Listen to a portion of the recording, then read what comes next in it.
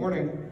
Good morning. See everybody. Nice crowd out today. Nice day for it, and not too hot for a change. A couple quick things. We want to congratulate Mr. and Mrs. Henry Klein. That would be Krista Frazier and Dave. Were married yesterday, so we wish Krista and Dave a long and blessed life together as they begin their life as husband and wife. Eileen Hempelman has been moved to Good Shepherd and is there. She's having a little trouble walking, so we're hoping she gets her legs back under her and can come home soon, but for now she is at Good Shepherd, so please keep her in your prayers as always as one of our homebound members. I think those are the two biggest changes we need to let you know about.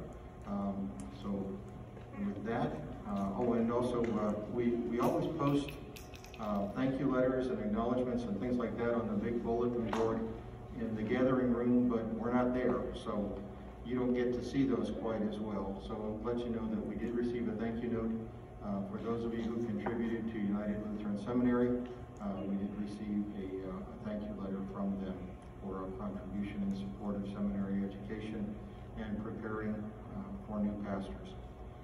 So with that, let's turn our hearts and minds to worship as we begin with confession. Please stand.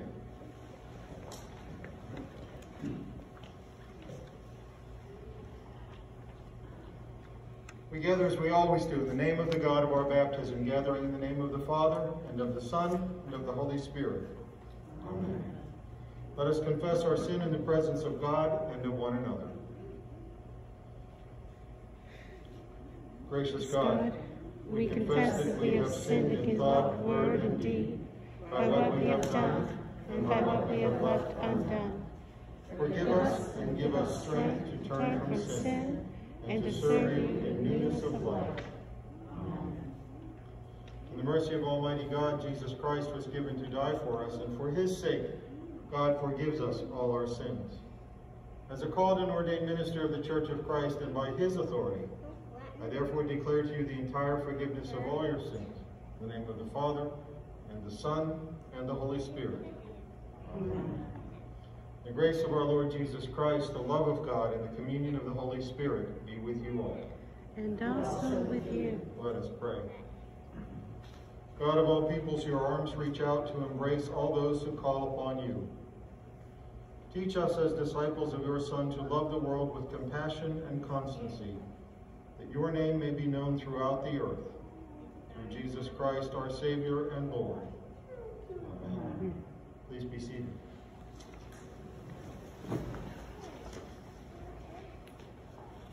The first reading is from the book of Isaiah.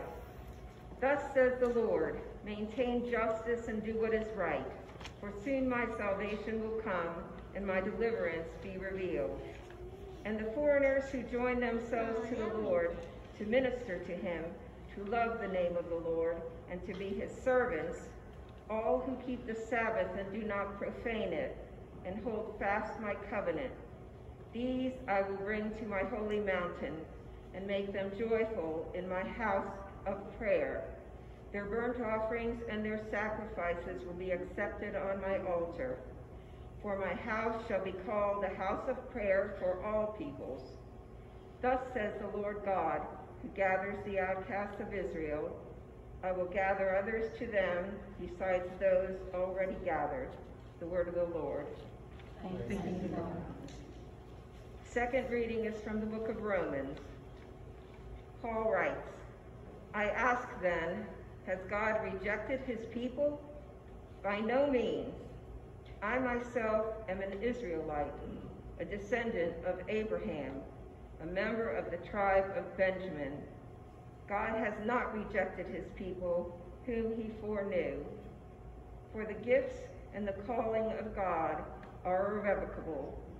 Just as you were once disobedient to God, but now have received mercy because of their disobedience, so they have now been disobedient in order that, by the mercy shown to you, they too may now receive mercy. For God has imprisoned all in disobedience, so that he may be merciful to all. The word of the Lord. Thanks be to God. Please stand for the reading of the gospel. Hallelujah. Lord, to whom shall we go? You have the words of eternal life. Hallelujah. Holy Gospel according to St. Matthew, the 15th chapter. Glory to you, Lord. Jesus called the crowd to him and said to them, "Listen and understand. It is not what goes into the mouth that defiles a person, but it is what comes out of the mouth that defiles." Then the disciples approached and said to him, "Do you know that the Pharisees took offense when they heard what you said?" He answered, "Every plant that my heavenly Father has not planted will be uprooted. Let them alone. They are blind guides of the blind. And if one blind person guides another, both will fall into a pit." But Peter said to him, "Explain this parable to us." And then he said, "Are you still without understanding? Do you not see that whatever goes into the mouth enters the stomach and goes out into the sewer? But whatever comes out of the mouth proceeds from the heart, and this is what defiles. For out of the heart come evil intentions, murder, adultery, fornication, theft, false witness, slander. These are what defile a person. But to eat with unwashed hands does not defile." Jesus left that place and went away to the district of Tyre and Sidon. Just then a Canaanite woman from that region came out and started shouting, "Have mercy on me, Lord, Son of David. My daughter is tormented by a demon." But he did not answer her at all. And his disciples came and urged him, saying, "Send her away, for she keeps shouting after us." He answered, "I was sent only to the lost sheep of the house of Israel." But she came and knelt before him, saying, "Lord, help me." He answered, "It is not fair to take the children's food and throw it to the dogs." She said, "Yes, Lord, but even the dogs eat the crumbs that fall from their master's table." And Jesus answered her, "Woman, great is your faith. Let it be done for you as you wish." And her daughter was healed instantly. The Gospel of the Lord. Praise to you, O Christ. Please be seated.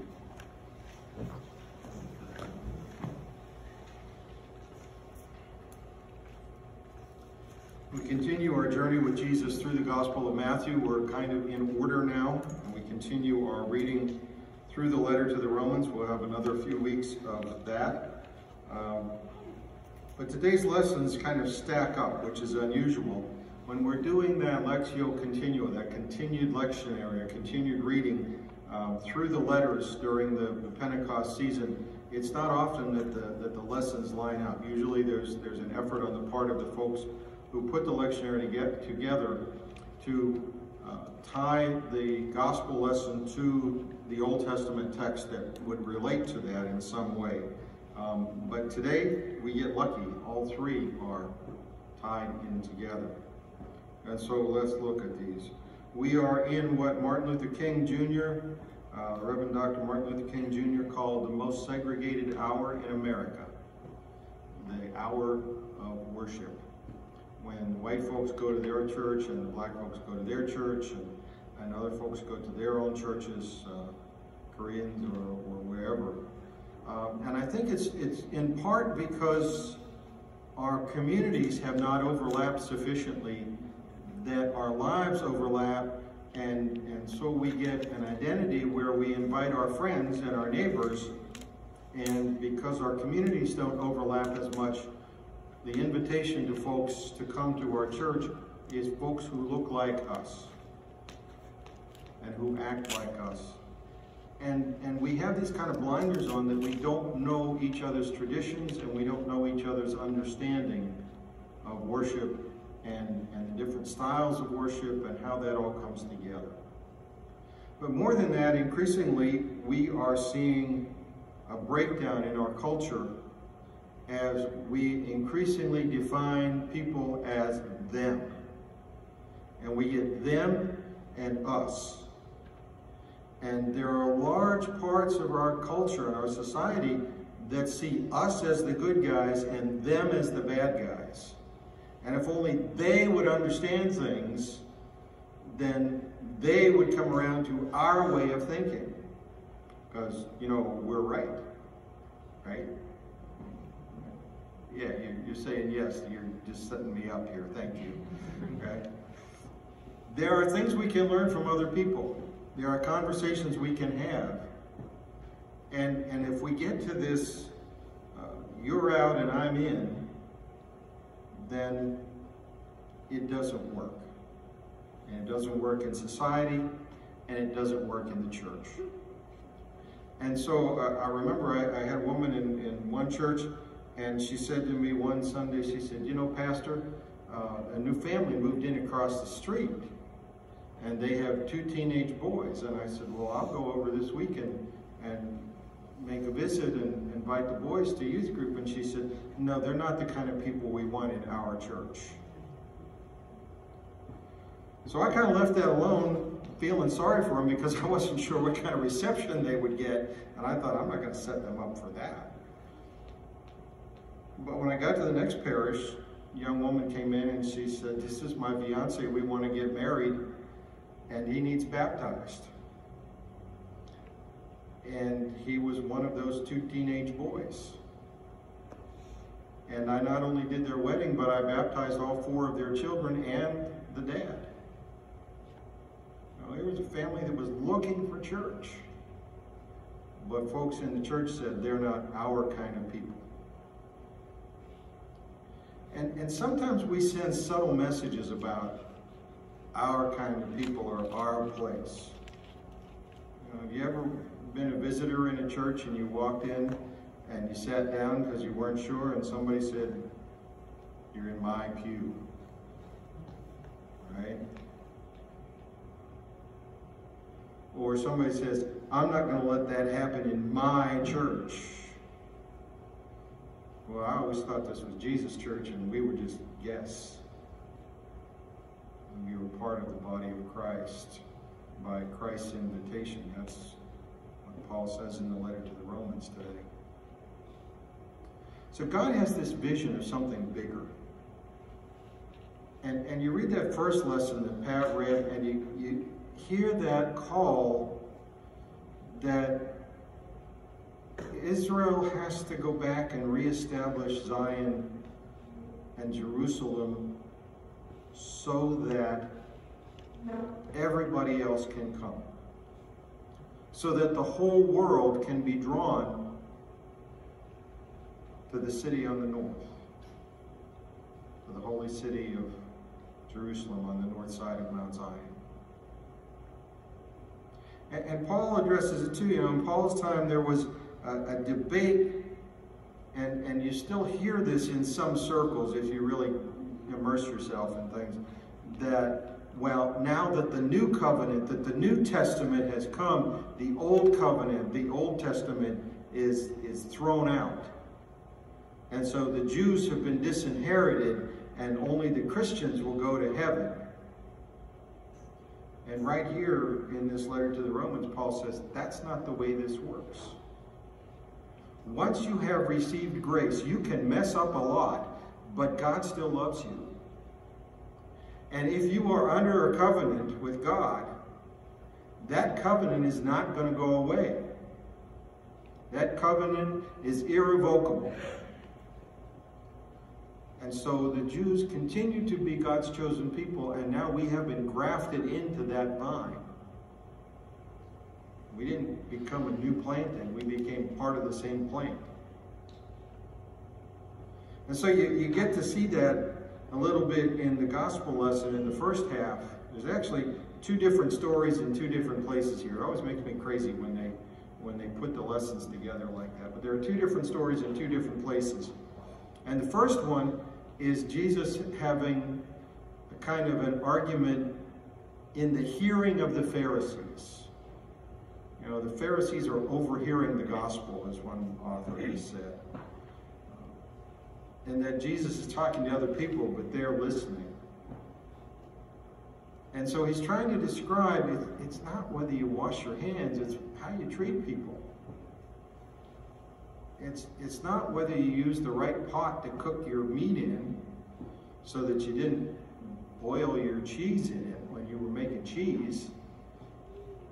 It's what you're thinking about other people and what you're thinking about doing. You know, theft, adultery, all that kind of stuff.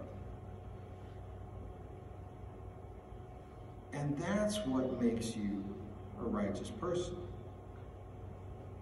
Now, in these days of COVID-19, you still have to wash your hands, all right? So when Jesus says it's not because you don't wash your hands that you're pure. No, you still need to wash your hands these days, or at least use hand sanitizer. But whether you forget to or not does not make you acceptable to God or not. And the proof of that is in this encounter in the very next story, the very next time, with this Canaanite woman, who is annoying. She is not a well-behaved woman. In other words, she's a woman who gets things done.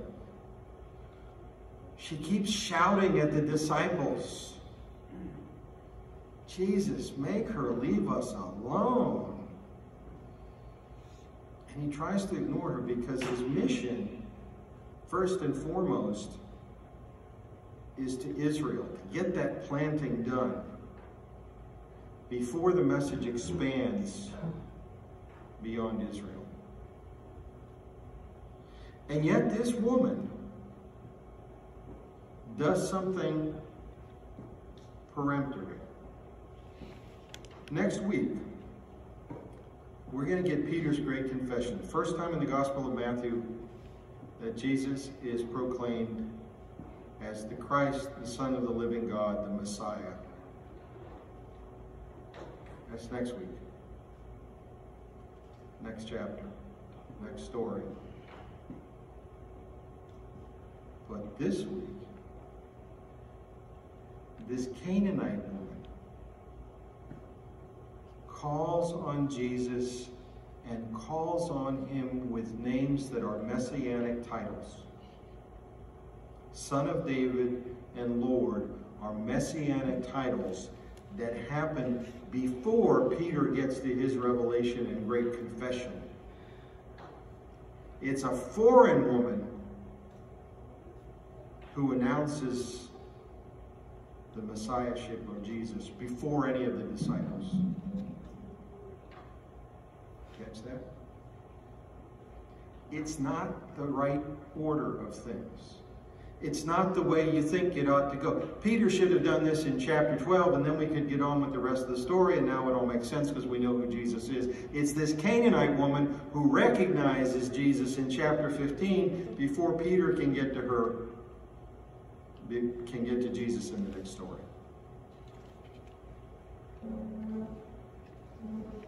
And she finally breaks through the crowd, and she gets to Jesus, and she says, you know, can't you heal my daughter? She's desperate to help her daughter. Can't you heal my daughter? And he says, you know, I can't take what I'm supposed to give here and throw it away over here until we're done. And back in biblical times, they didn't have a lot of silverware. If you were lucky, you had a spoon. You had to carve that out of a piece of olive wood. But the way you ate was everything was kind of a stew, unless it was a piece of roast meat that you ate with your fingers, you know, kind of like fried chicken. And everything else was a bowl or a stew or a kind of a thick soup. And so bread was very important because bread was your tool. And you would, the bread was flat, and you would break that bread and you would use it as a scoop to get that stew out. And so everybody didn't have their own plate. You had a bowl in the middle of the table and everybody had a piece of bread. And kids, you know, if you've had kids in the house, kids drop things. This is why we have dogs. Because it saves mopping the floor, right? When kids drop things. So you either put a plastic tablecloth under the high chair or you get a dog. That's the easiest way to do it. But more than that, in rich households, when they were done, they could take the leftover bread and wipe the grease from their fingers and throw it on the floor, and the dogs would eat the bread. And this Canaanite woman, this foreigner, this annoying woman who keeps shouting at them, And Jesus says, I can't take the bread from the children's table and throw it to the dogs. And she said, yeah, but even the dogs get to eat what falls off the table. There's still some sustenance there, even if it's only by accident.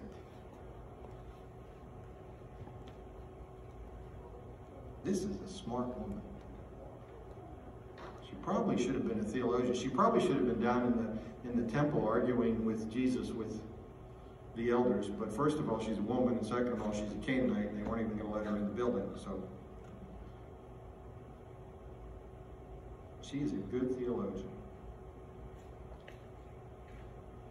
And Jesus just sits back, and I imagine he kind of chuckled a little bit and says, even these guys haven't figured this out yet. Go home. Your daughter's healed.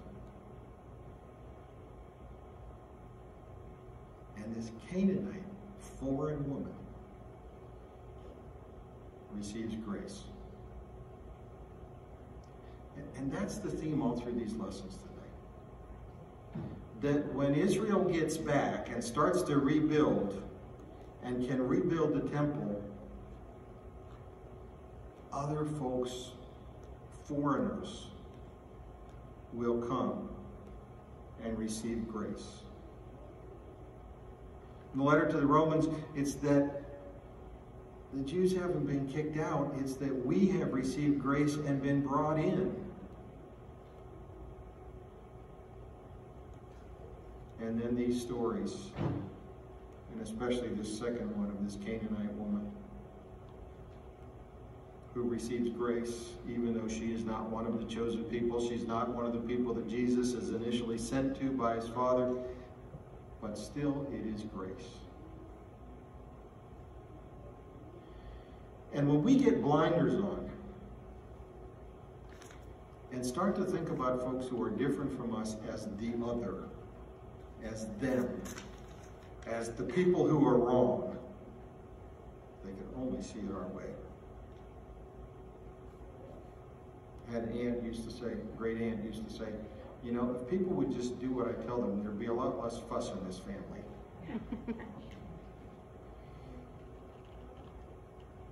When we start to see politics and color and language and all of those things that make us step back and say, I don't know. Can I trust that person? When we start to see them as children of God and part of the family of God and brothers and sisters in Christ and us, then we're starting to understand grace. We're starting to understand what it means for all of us to come to God's holy mountain, to come to the temple and be welcomed by those who are already there. We're starting to see us as the Canaanite woman who is welcomed into Jesus' followers. As we say, Lord, this is a messed up place right now. Help us out. I learned something this week that 2020 has now become, and I'm going to, Jane's not here so I can get away with this maybe. I think it's become an adverb. Or maybe it's a verb. I'm a little fuzzy on how this is used. But when something really bad happens to somebody, what some people are starting to say is, oh man, you got 2020'd. Because 2020 has been a bad year so far. I mean, we got murder hornets, and live in Washington State. They got COVID going crazy. They got forest fires. Now they got murder hornets, or murder wasps up there. They somehow snuck in from Japan on some fruit or something. And we had an earthquake in North Carolina. Who has earthquakes in North Carolina? It hasn't happened for like 50 years. It's an earthquake in North Carolina last week. Man, you got 2020, and it's only August, We're due for like 6 feet of snow in November or something ridiculous like that. I mean, we got 2020 here. And we're saying, Lord, help us out.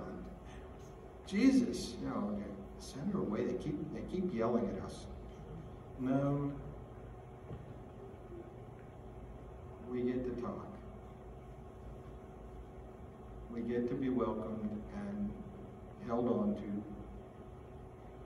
And even though it's bad, God takes us by the hand and says, don't worry, I'm going to walk with you.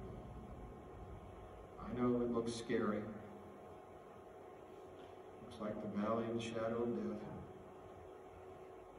There's a joke I heard this week. Said, preacher said, how you, and somebody said, how you doing? He says, oh man, he said, it's bad.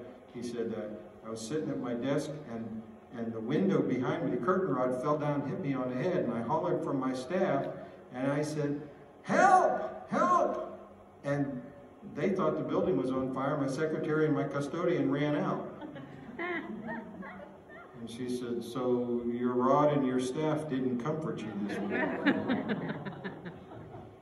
Yeah, that's in today's paper, actually. You can read it yourself. Yeah, the rod and thy staff, they comfort me. We get through it. God is still there. We may not see it, we may not recognize it, we may not feel it, but that doesn't change the fact that it's true. Kind of like gravity, you know? I haven't touched gravity lately, but I also haven't flown off into space, so I know we're good. God is still there. And God is still with us. And even when we get 2020, God says, yes, but you're part of my family. And don't be fooled by all this noise, but look to your heart. Look to how you welcome others. And welcome them as you have been welcomed. Well, we got the door locked because of safety reasons, but that door stays open until right when the service starts for anybody who comes. So all are welcome in this place because God welcomed us when we weren't sure what was going on and built us into a family and told us to invite other people to come as well. Be they Babylonians or Egyptians that come to God's holy mountain, or Canaanite women who stand at the crowd and yell, Messiah, Christ, Son of David, have mercy on me.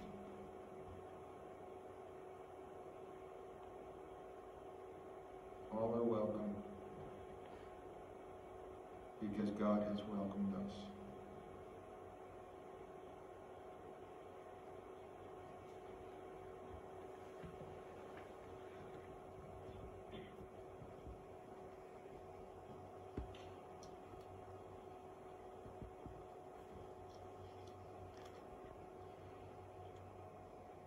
Please stand and join with me in the words of the Apostles' Creed.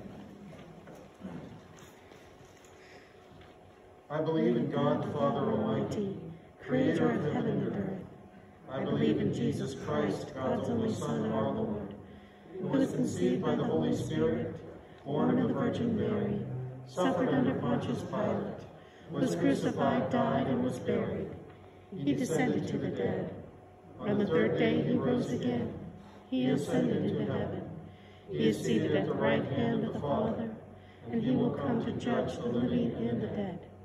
I believe in the Holy Spirit, the Holy Catholic Church, the communion of saints, the forgiveness of sins, the resurrection of the body, and the life everlasting. Amen. Let us pray for the whole people of God in Christ Jesus, and for all people according to their needs. Heavenly Father, we thank you for this day, our lives, and all that you have given us. We thank you for the love and mercy you so graciously pour out upon us daily. Help us to keep the Sabbath and to show that same love and mercy to those we meet, especially those who are struggling with homelessness, unemployment, addictions, and loneliness. Lord, in your mercy, Hear our prayer. Jesus, in your short life here on earth, you welcomed all.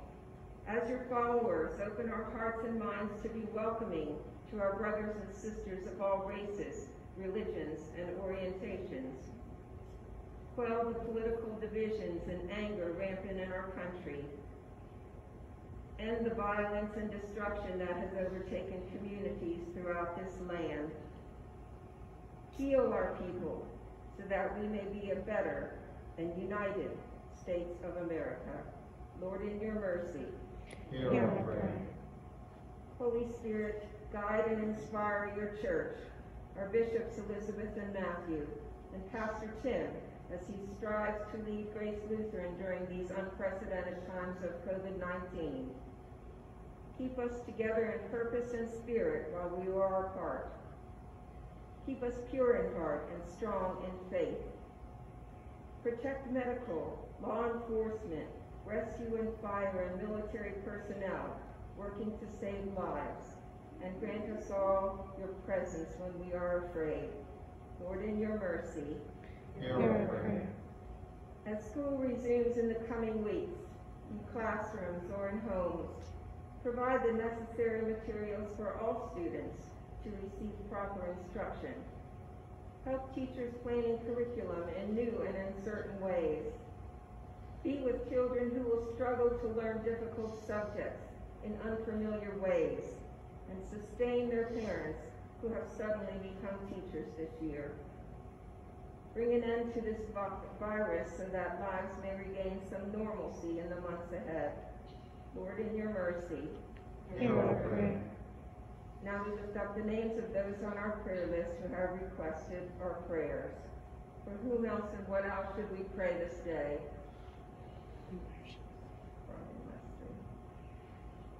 Lord, in your mercy, Hear our prayer. Oh God, we praise you for your precious gift of love and lift before you Dave and Krista Klein as they begin their life together as husband and wife. Bless their time together, bring them into this congregation, and strengthen their relationship with you through our welcome. Watch over them and give them guidance in the days and years ahead as they live their lives in you. Lord, in your mercy, Hear our prayer. we pray for our president and legislators, our governor, all those who guide the decisions to keep us safe. Especially we pray this day for our president and his family as they grieve the loss of his brother. Lord, in your mercy. Hear our prayer. So into your hands, O Lord, we commend all for whom we pray, trusting in your mercy through your Son, Jesus Christ, our Lord. Amen. The peace of the Lord be with you always. And also with you.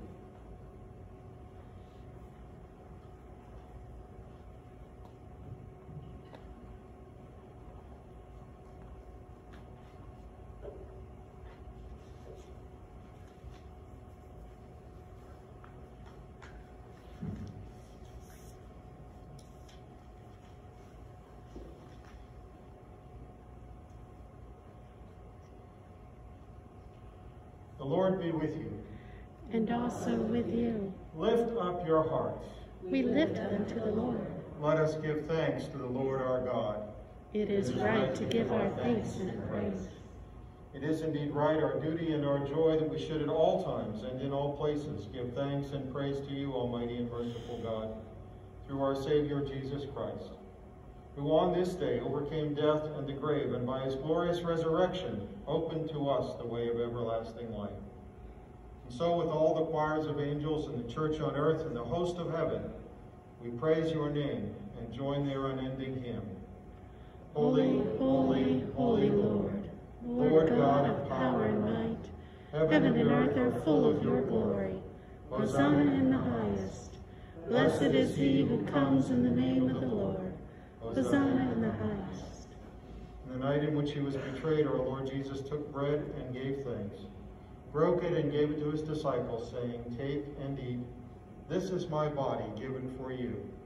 Do this for the remembrance of me." And again after supper he took the cup, gave thanks, and gave it for all to drink, saying, "This cup is the new covenant in my blood, shed for you and for all people for the forgiveness of sin. Do this for the remembrance of me." Lord, remember us in your kingdom and teach us to pray. Our Father, who art in heaven, hallowed be thy name. Thy kingdom come, thy will be done, on earth as it is in heaven. Give us this day our daily bread, and forgive us our trespasses, as we forgive those who trespass against us. And lead us not into temptation, but deliver us from evil. For thine is the kingdom, and the power, and the glory, forever and ever. Amen.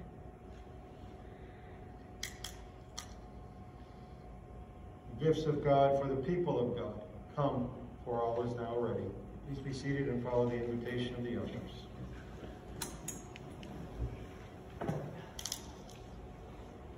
Lamb of God, you take away the sin of the world.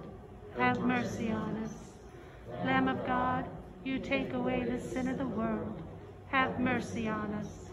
Lamb of God, you take away the sin of the world. Grant us peace. Grant us peace.